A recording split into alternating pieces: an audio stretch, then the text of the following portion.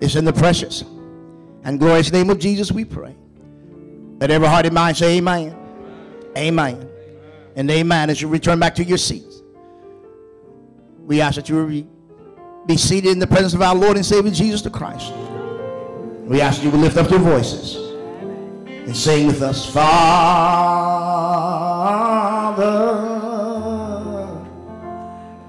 I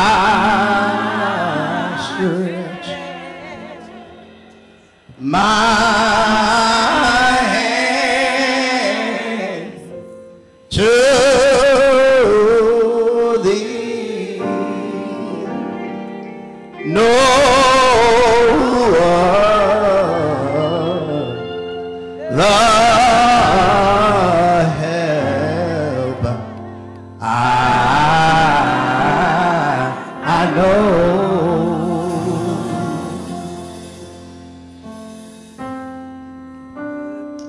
I want to just ask today, as we go through this period of Lent, as we surrender our will to the will of God, to the Word of God, by the way of God, that during this Lent season, that we will examine our preparation. We will examine where we are in our relationship with God through Jesus Christ. That we will look at asking the Holy Spirit to help us to deny ourselves as disciples of Jesus Christ. Lent is that time 40 days prior to Easter that we do self-examination, we do self-denial, but we are praying and we're preparing, we're communing with God, that we will truly come to realize where we are in our relationship, where we are in terms of our commitment, our dedication, our devotion to God, to not only God but also to his church. This is the body of Christ. So as we go through this Lent season, we challenge you, we encourage you to do self-evaluation.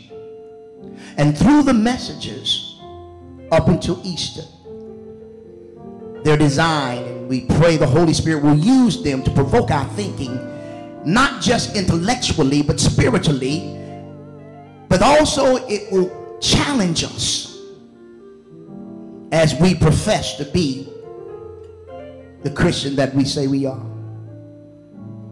And we pray that we will grow and we will mature in the will and the way and the word of God. And as we say, Father, I stretch my hand to thee, no other help I know. If thou withdraw thyself from me, oh, whither shall I go? It's in that spirit of surrender that we ask that you will prepare your hearts and your minds to hear our choir, and then be prepared to hear what thus saith the Lord.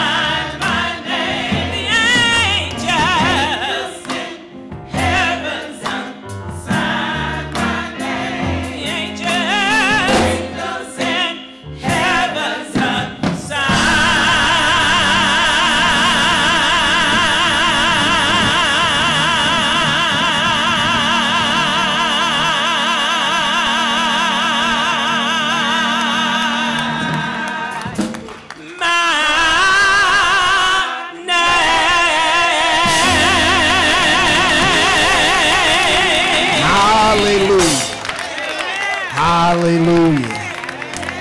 Praise his holy name.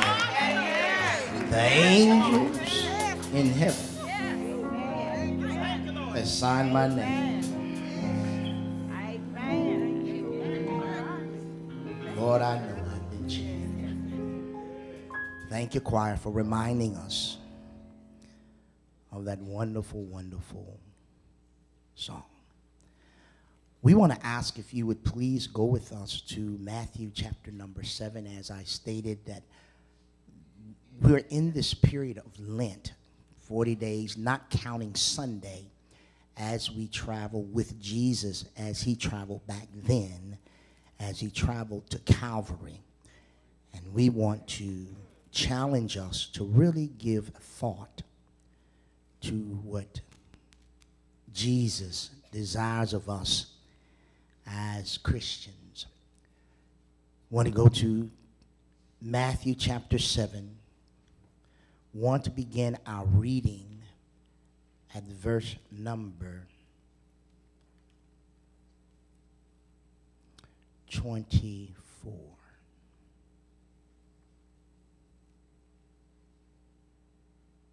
Verse number 24.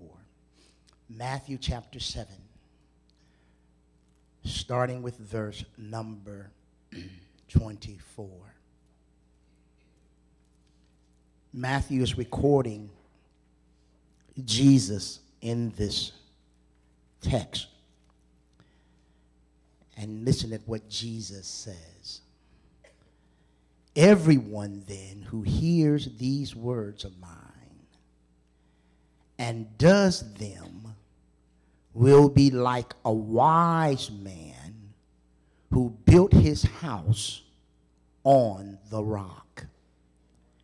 And the rain fell, and the floods came, and the winds blew, and beat on that house, but it did not fall, because it had been founded on the rock. Here's what he says in verse 26. And everyone who hears these words of mine and does not do them will be like a foolish man who built on his house on the sand. And the rain fell, and the floods came, and the winds blew and beat against that house, and it fell, and great was the fall of it. Amen. And I want to use as a sermon title, based upon the sermon text, verses 24 through 27. Are you wise or foolish? In this Lent season, the question that I want to raise this morning to those who are listening in the radio listening audience and to those who are seated here in the sanctuary: are you wise or foolish? Listen again to what Jesus says. Everyone, therefore, who hears these words of mine and does them, I will liken him to a wise man who built his house on a rock. The rain came, the floods came, and the winds blew and beat on that house, and it did not fall, for it was founded on the rock. Then he says, everyone who hears these words of mine and doesn't do them will be like a foolish man who built his house on the sand. The rain came down, the floods came, and the winds blew and beat on that house, and it fell, and great was its fall. It happened when Jesus had finished saying these things. And you may ask me, Reverend Flakes, what was Jesus referring to when he was talking about these things? These words of mine. Well, you have to really start at chapter number 5 of Matthew. Because Jesus, as many scholars believe, Matthew chapter 5, going through chapter 7, this is called the Sermon on the Mount. And Jesus was talking about these sayings in terms of the kingdom of God. He had talked about these sayings of mine, the Beatitudes. Blessed are the poor in spirit, for theirs is the kingdom of heaven. You can just go down and read the Beatitudes, but he also says, blessed are you when others revile, when others insult you and persecute you and utter all kinds of evil against you falsely on my account. Rejoice and be glad, for your reward is great in heaven, for so they persecuted the prophets who were before you. He's talking about these sayings of mine. He's talked them about being the salt and light of the earth. Talked about Christ came to fulfill the law, not to destroy it. He talked about, you have heard that it was said to those of old, you shall not murder. Whoever murders will be liable to judgment. But I say to you that everyone who is angry with his brother will be liable to judgment. Whoever insults his brother will be liable to the council. And whoever says, you fool, will be liable to hell. So if you are offering your gift at the altar and there remember that your brother has something against you, leave your gift there before the altar and go first to be reconciled to your brother, and then come and offer your gift. These sayings of mine. You have heard that it was said, you shall not commit adultery. But I say to you that everyone who looks at a woman with lustful intent has already committed adultery with her in his heart. If your right eye causes you to sin, tear it out and throw it away. For it is better that you lose one of your members than that your whole body be thrown into hell. He talks about these sayings, judging others, a tree that bears good fruit, doing unto others as you would have them do unto you, the golden rule. It happened when Jesus had finished saying these things, and then he concludes the Sermon on the Mount, the Sermon on the Plain.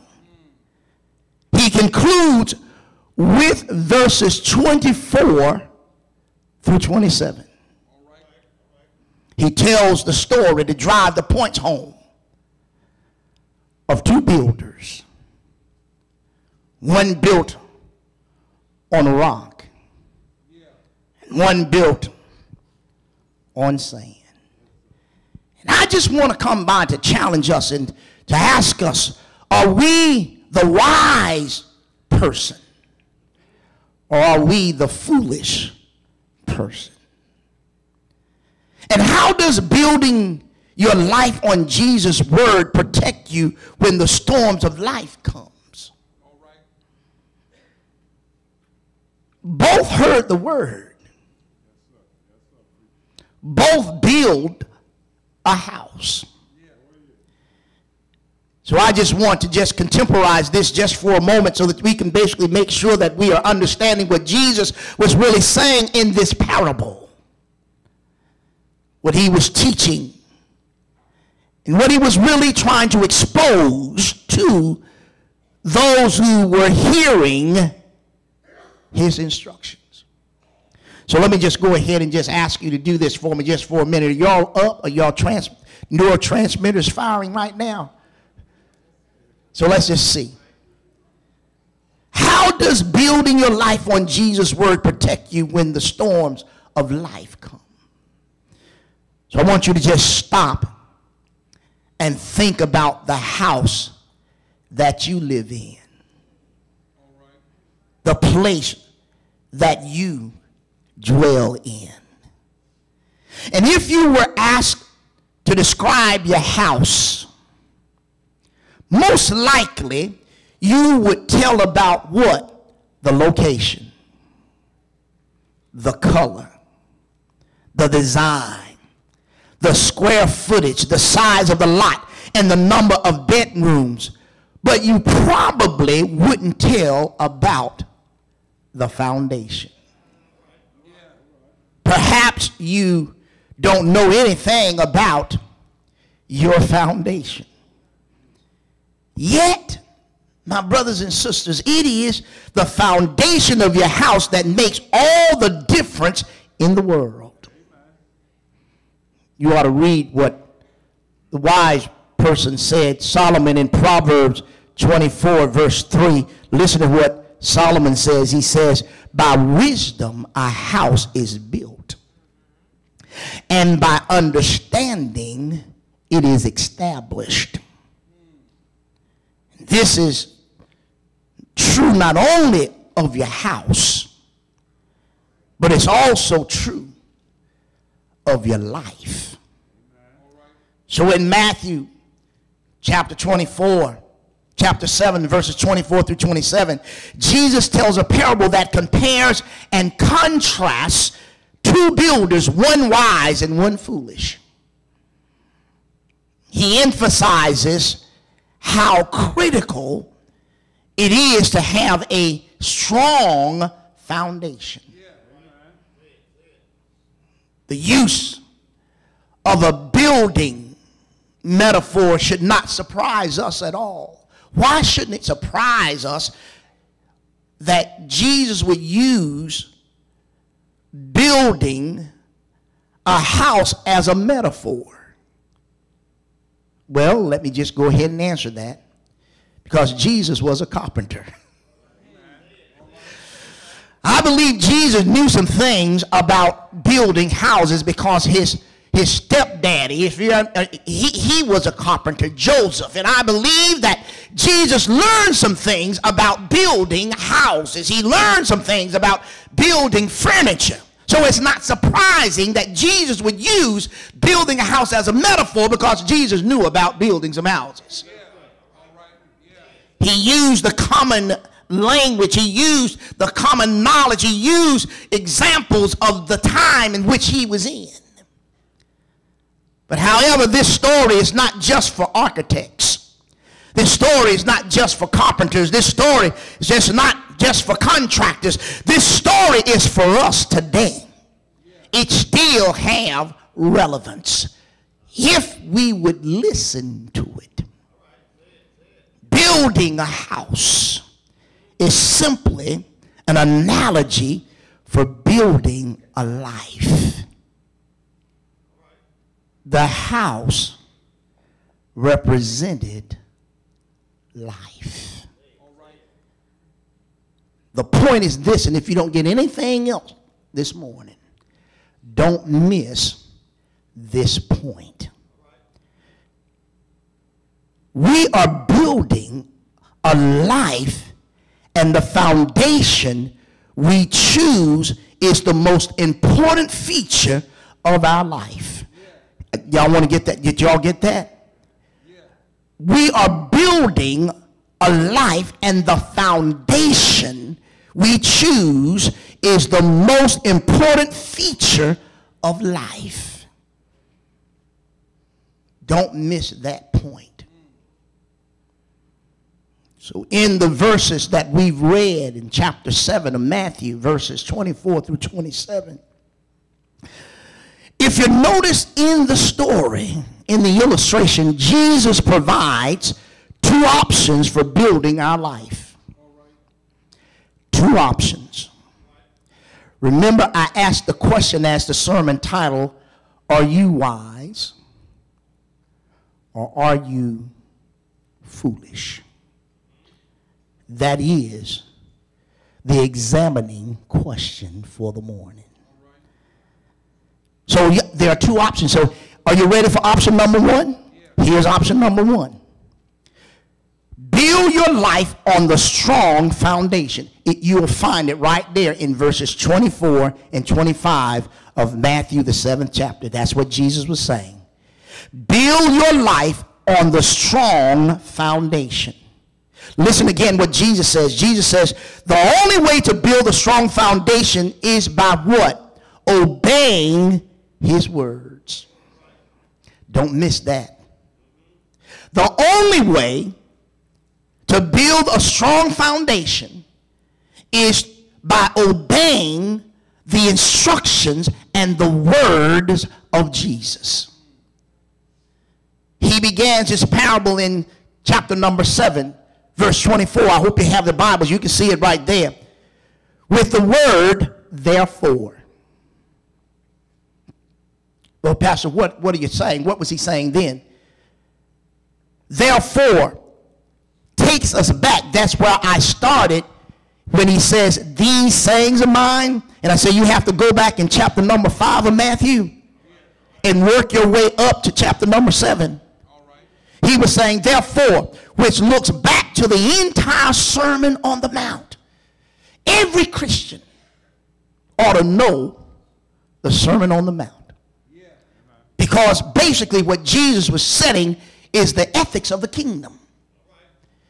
He was saying in order to enter into the kingdom, if you're in the kingdom, these are the attitudes, these are the instructions that those who truly are in the kingdom will follow. It's not about ought to follow, should follow, may follow, might follow. No, will follow.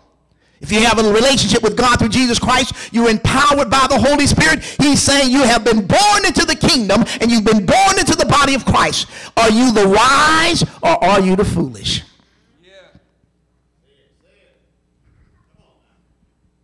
In light of his teachings, Jesus says, everyone who hears these words of mine and acts on them may be compared to what?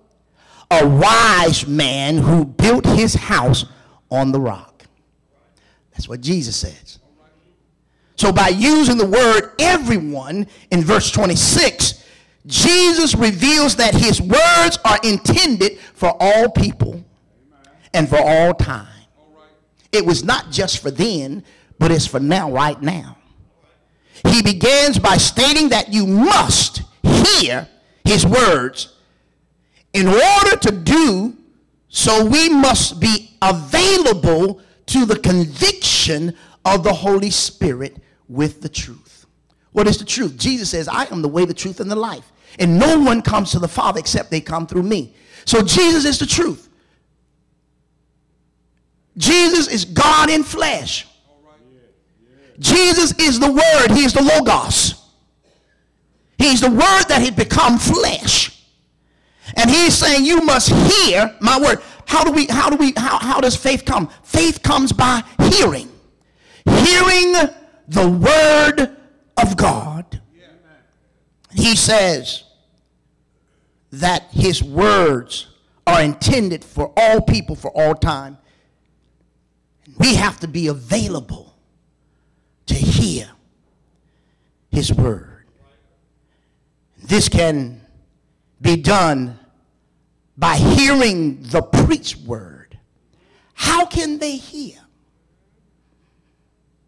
without a preacher? How can he preach unless he's been sent? But how can they hear without how can they hear without a choir? He didn't say that. He didn't say, how can they hear without a soloist? No, he said, how can they hear without a preacher? And how can he preach unless he's been sent? This can be done also by reading the Word of God. Spending time in his Word, knowing what the Word of God says. But also by prayer, communing and talking with God. That's why I say this Lent season is a time that we set aside 40 days without counting Sunday as we prepare going to the cross as Jesus went during that Passion Week. That we examine, allow the Holy Spirit to examine us, to convict us. And even if there needs to be conversion, is there anybody in this house? To deny ourselves. Lent allows us that period as we travel with Jesus to the cross. But not only through prayer, but also by attending worship. And let me just go ahead and parenthetically just say this. Worship has never been about us. Amen. Worship is all about him. And we have to allow the Holy Spirit to help crystallize what worship is truly all about and who worship is about. And to let us understand that worship does not start at 7:45 and does not end at 9:30. Worship is a lifestyle. We worship on our jobs. We worship in the community. We worship in our family. We worship. Worship is a lifestyle. It's 24/7. But some reason, some people have put a time limit on worship.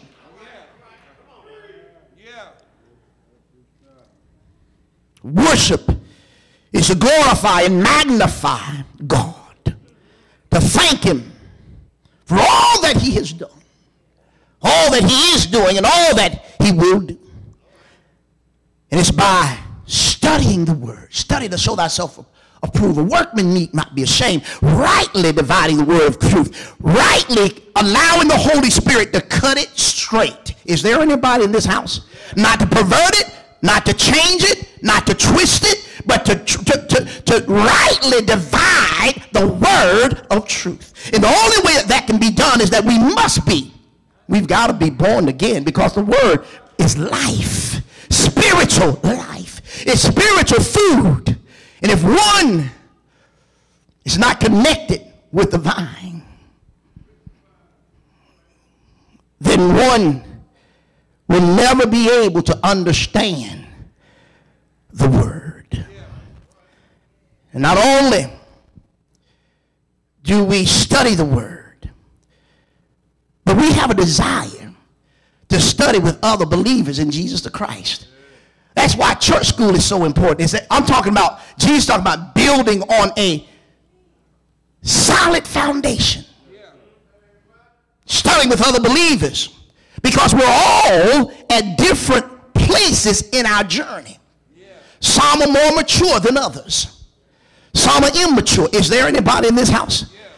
And it's good to be in the fellowship. It's good to be able to go to the nursery. It's good to be able to not only feed the drink of the milk. Is there anybody in this house? But then you come to Bible study where you can begin to look and you can begin to be challenged with meat. Is there anybody here? Because God does not want you to continue to just be on milk. Not when you're on a solid foundation.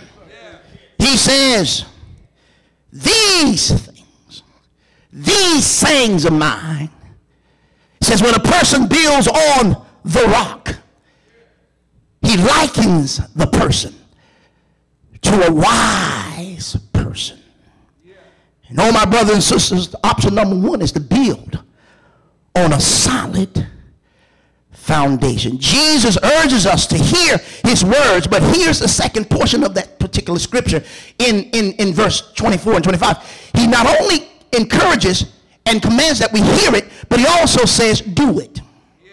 See, we can come to the Lord's house and worship. We can come to Bible study. We can come to church school. But if we don't do it, is there anybody in this house? James says it in chapter 1, verse 22. He says, don't just be hearers of the word, but be also what?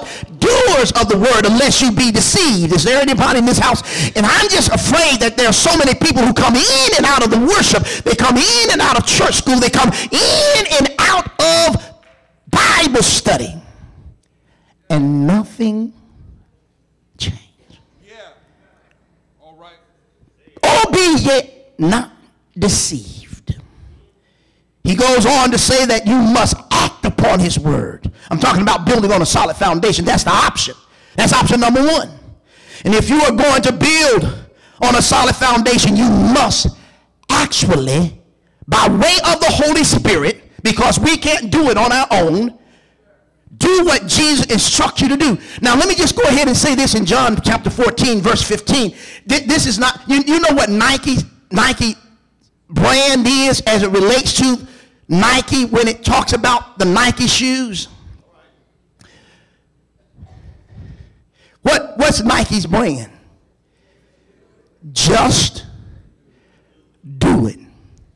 Nike didn't come up with that on its own. You know who came up with it? Jesus. Read in John 14, 15.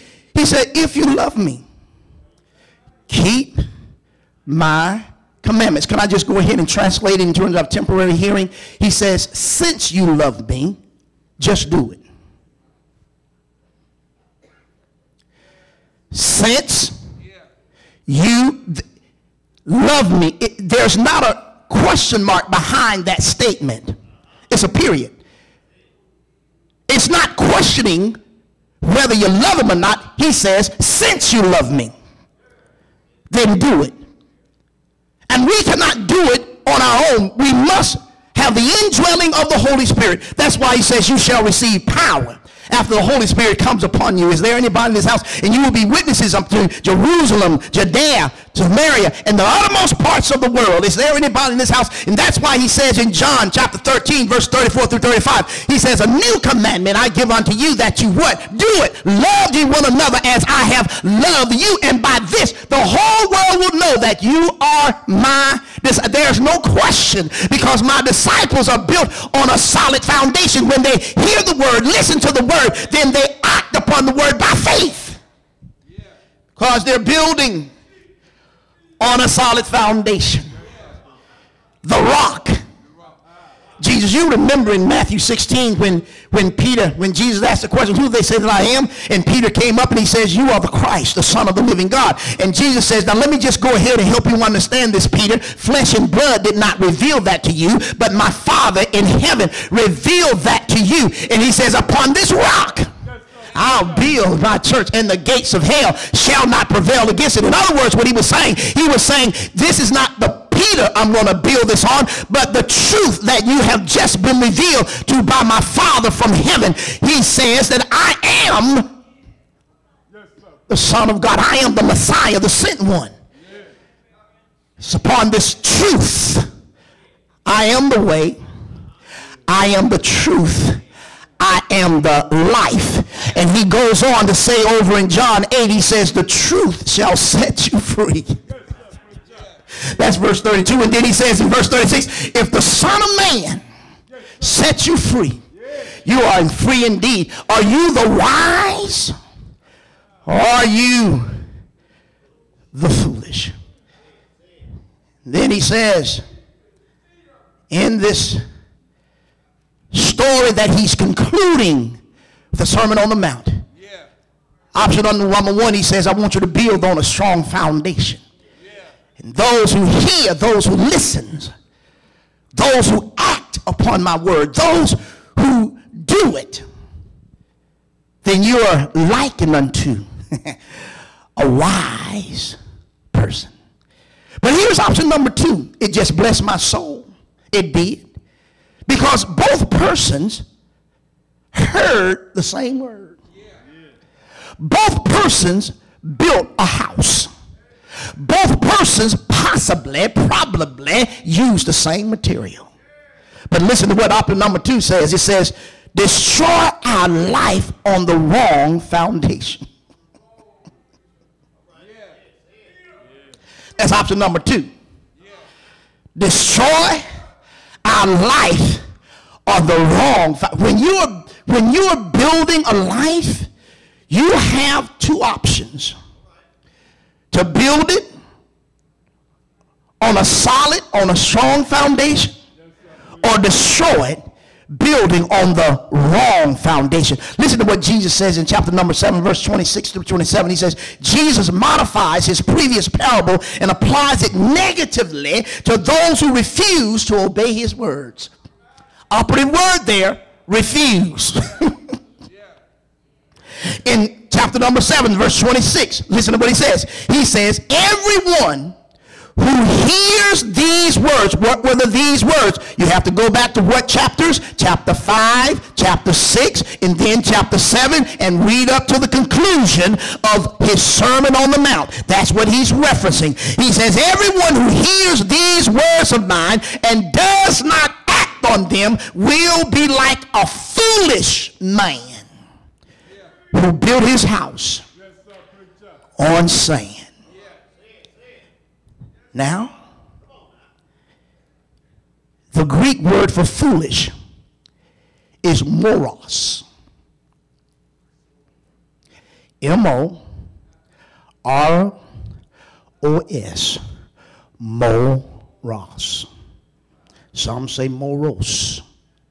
But let me just go ahead and translate it for you. I'm not saying this. I'm just trying to help us understand what Jesus was saying to the multitude when he was preaching the Sermon on the Mount, and he concludes with this illustration so he could drive his point home. Is there anybody? But also expose those who felt that, those religious leaders, those Pharisees, to expose those who thought that they were truly the ones that was doing God's will. He wanted to expose them. He uses this illustration. A person who disregards Jesus' words is called, I'm not calling nobody. I don't want nobody on the radio. I don't want nobody on TV. I don't want nobody on streaming. I don't want nobody in this sanctuary to go away saying, listen to Reverend Flakes, call me this. I'm just going ahead and rightly dividing the word of truth. I said the Greek for foolish is moros. And it says that a person who disregards Jesus' words is called a stupid moron. That's what it gets down to. A person who does not and claim and profess that they are Christians, they are followers of Christ, and do not do what Jesus has instructed them to do, then he says they are a moros. Preacher. All right. Don't get upset with me.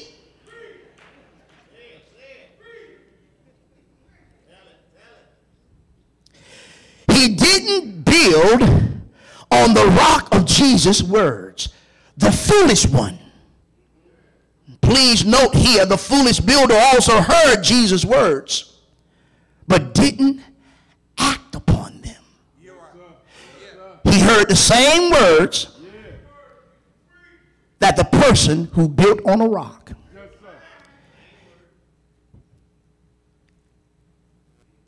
He built a similar house, same material, but he chose a different foundation. Sand is shifty. Is there anybody in this house? Sand is sanding. Is there anybody here? Sand drifts. Is there anybody? Sand has no real foundation. And whenever you're going to build, you have to put some energy into it. You have to take some time. You have to dig deep. The person person who was the foolish one did not want to take time to build on a solid foundation. He wanted to do it quick. Every person building a life according to some scheme, some design. People don't build at random. Everyone has a worldview or a philosophy. And the question is, who or what is your foundation built on? If it isn't Jesus the Christ, then you are building or has built on a sandy foundation. Why did the foolish man build his house on the sand?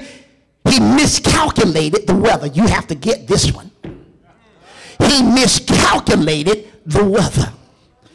He thought every day was going to be a sunny day. He thought it was going to just be sunshine. He thought his life was always going to be smooth. And that's the way some people who profess that they are Christians and they are not in the Word, they're not anchored in the Word, they don't come to church school. And just let me just parenthetically say this. It's not just coming to Sunday school, but when you find out what God instructs you to do, then you have to have the desire and a will, and you have to pray that the Holy Spirit gives you the strength to follow through with it by faith. Not just hearing it. So he figured a sand dune would do as a foundation. So let's face it, it is appealing to build on the sand. It's found in a good location. It's adequate. It's easy. But who wants to dig down deep if you don't have to? Who wants to come to church school and really study if you don't have to? Who wants to come to Bible study when the Super Bowl's on if you don't have to? Who wants to come and worship during the football and the basketball seasons when you don't have to? And I keep saying to 4th Street, you got to learn what 2 Corinthians 5:14-15 says. He says, the reason that we do what we do is for the love of God. It's the love of God that compels. It's the love of God that restraineth, that constraineth. It's the love of God that forces, not in a negative way, but it's the love of God that motivates me to do what I do. Why is that, Reverend Flakes? Because I've come to conclude, I've been persuaded, I've been convinced that he died for us all. Is there anybody in this house? So if anything, if you are doing whatever you're doing in the body of Christ, whatever you're doing in terms of as a professed Christian, if it's not for the love of God, then it's on a sandy foundation. He says that the foolish man chose a sandy foundation. And he says the one that chose a solid foundation, the rain came, the wind came, and the flood came. It didn't say it might rain. It didn't say the floods might come. It didn't say the wind might blow. It said the floods came, the rain came, and the wind blew. And that one who had chosen a solid foundation, the house did not fall. But the one who chose to build on his titles, the one who chose to build on his money, the one who chose to build on his reputation, the one who chose to build on world views of independence, the world's view of self-reliance, the world's view of materialism, the world's view of intellectualism, the world's view of relativism, the world's view of politics, the world's view. Come on, somebody. He chose to build on a sandy foundation.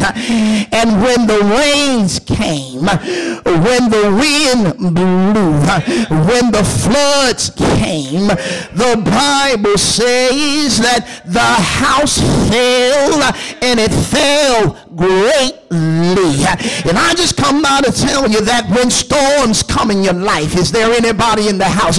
And storms will come. There may be somebody here, you're in a storm right now. There may be somebody who's coming out of a storm. And I just come by to tell you, don't wait too long, because another storm is right around the corner.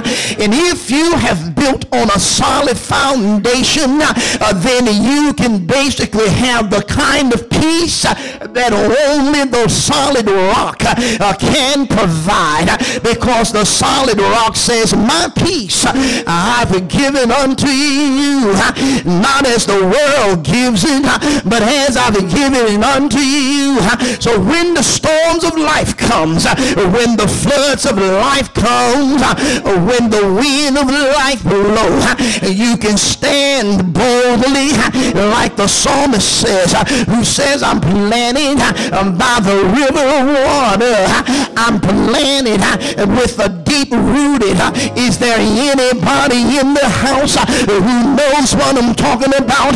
And I'm afraid that there are some professed Christians who believe that they're saved and sanctified, but they've built on a sandy foundation. And when the storms of life comes, when the floods of life comes, when the wind of life blows, they're fragile, they can't stand, they want to give up on God, they want to turn their, come on somebody, against the church, they want to go ahead and they'll start saying that the Christianity lied to me, Jesus lied to me, so they'll convert to something else. But I just come by to ask you, are you wise or are you foolish? And I just come by to warn you today, Jesus is the solid rock, and that's why we keep singing. Come on somebody, my hope is built on nothing less than Jesus' blood and righteousness. I dare not trust the sweetest frame, but wholly lean on Jesus' name, on Christ, the solid rock. Is there anybody in the house? On Christ, the solid rock I stand. The ground is sinking sand, titles sinking sand. Come on somebody, materialism sinking sand, self-determinism sinking sand, relativism sinking sand. Is there anybody here who knows what I'm talking about? If I'm truly standing on the rock of Jesus, come on storms, come on floods, come on wind, because I'm anchored in him. I gotta leave now. I've gotta go ahead and close, but I just wanted during this Lent season for us to truly come face to face with our profession. Is our profession really sincere? Is it real? Is it really built on a solid rock? The solid rock is Jesus. Well, Reverend Flakes, how do I build on the solid rock? Well, let me just go ahead and tell you. First of all, you've got to be born again.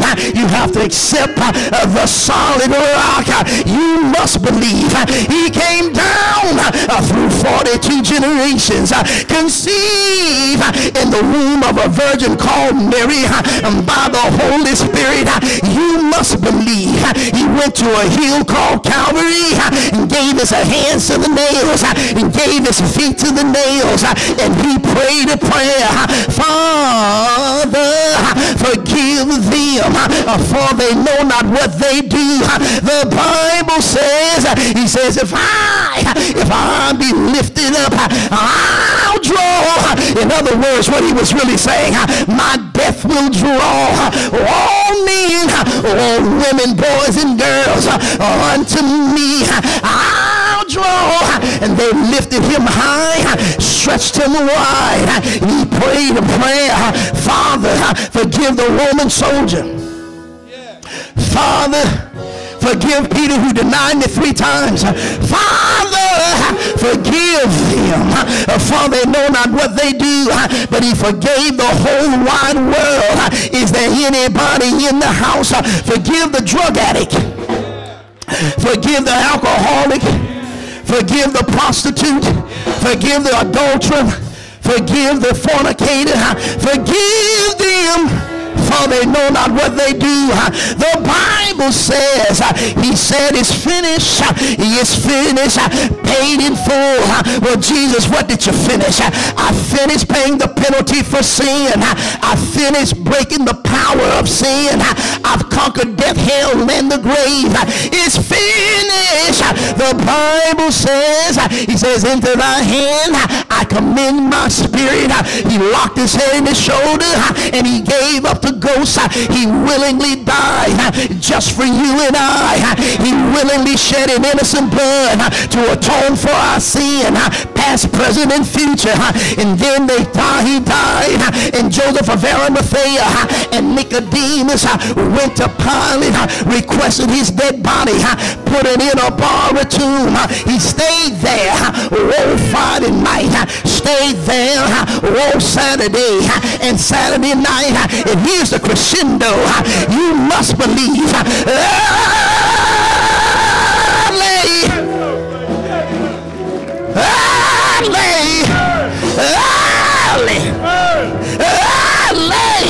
Sunday morning, he was raised from the dead with all power, reconciliation power, resurrection power, saving power, all power in his hands.